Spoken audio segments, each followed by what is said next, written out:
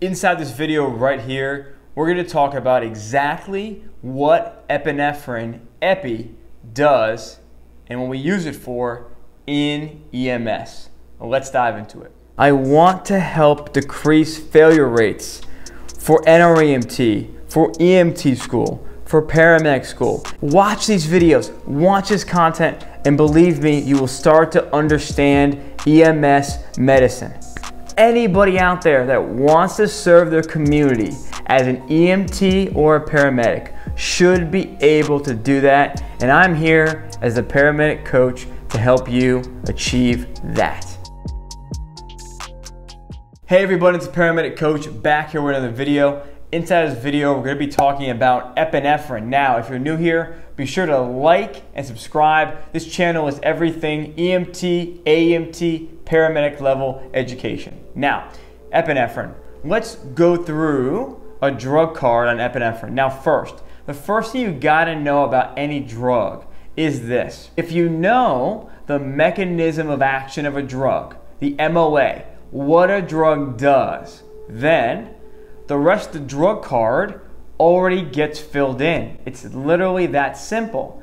See, you don't wanna go off drug cards off memorization, just memorizing the card.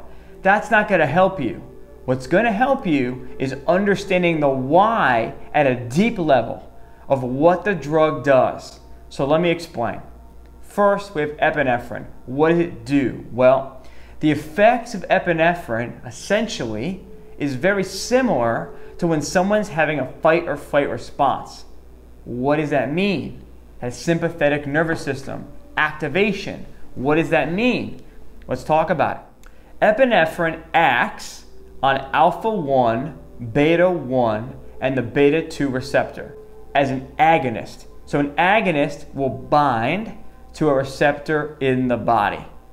What does that mean? When a receptor gets activated, it turns on. And every receptor, when it gets turned on, has a response. Okay? And when it gets blocked, has a response. With Epi, there's no blocking. We're turning the receptor on. Now, alpha-1 receptor, when it gets activated, okay, when it gets stimulated, okay, what happens? Alpha-1 causes vasoconstriction. If I constrict the blood vessels, I'm going to increase my blood pressure, okay? So that is why an indication for Epi is hypotension. We need to increase their blood pressure. Right. What else? Well, beta-1, we increase the heart rate and we increase the contractility of the heart. I like to think about it, we make the heart more effective. Okay? Think about it. Think about it. It's going to increase the heart rate. Another reason why we could use Epi as well. Okay? What else? Beta-2, we have 2 lungs. So beta-2, what does that mean? We're going to open up the lungs. So let's go ahead and recap. Epinephrine activates alpha-1, beta-1, 1 heart, beta-2, 2 lungs. Well, it's going to increase blood pressure, heart rate of the patient, and open up the lung fields. What are the lung fields? Open up the bronchi, bronchioles. Now think about it. Think about it, okay?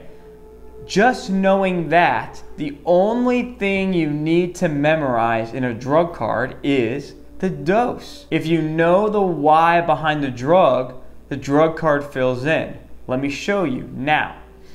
If we know that Epi acts on alpha-1, beta-1, and beta-2, right? Okay, I got that. Increase blood pressure, increase heart rate, open up the lungs. When would be a good time, an indication, to give Epi? When we need to do one of those 3 things. When would it not be a good time to give Epi? A contraindication. When we definitely don't need to do those things. What do you mean, Evan? Well, I mean, the indication for Epi is like a severe asthma attack, severe hypotension. I mean, a contraindication would be if they're already hypertensive or they're already tachycardic. What's an adverse effect? They get too tacky. They get too hypertensive. right? Dose, we split the dose. Now, our boxed epi, and we find that in a box, okay? That's why we call it the boxed epi. Epi 1 to 10,000 is gonna be 1 milligram, okay? Now, depending on where you practice, where you are, okay, the dose for IM epi may be different, okay? Could be 0.3, could be 0.4, could be 0.5. Okay, I don't know where you practice, okay, in the world. Okay, it's a large world, okay? But for the most part, it's 0.3 milligrams intramuscular for, so let's say an asthma patient, for example, okay? So you give that IM, 0.3 milligrams IM, all right, intramuscular, okay?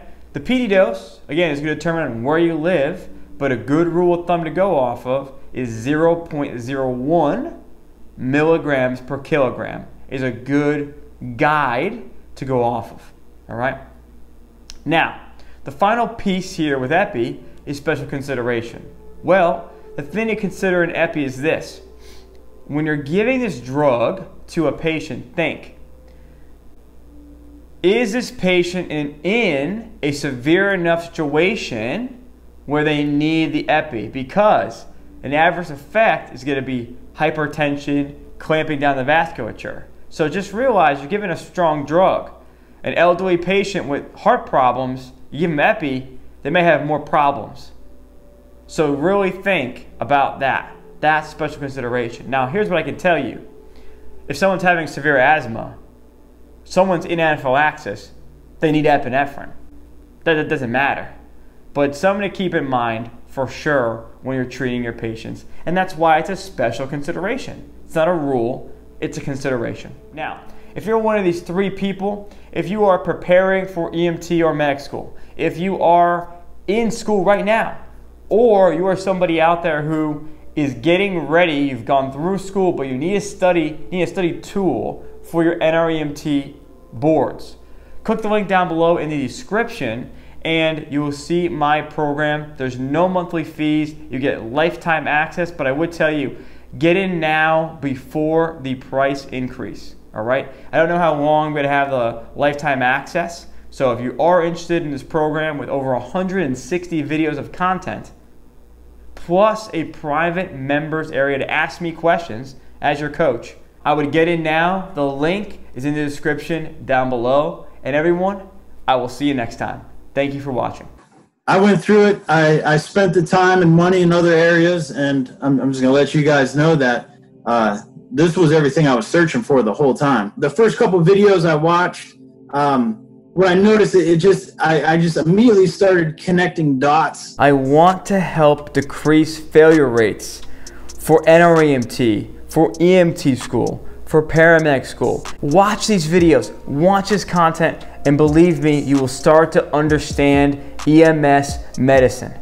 Anybody out there that wants to serve their community as an EMT or a paramedic should be able to do that, and I'm here as a paramedic coach to help you achieve that.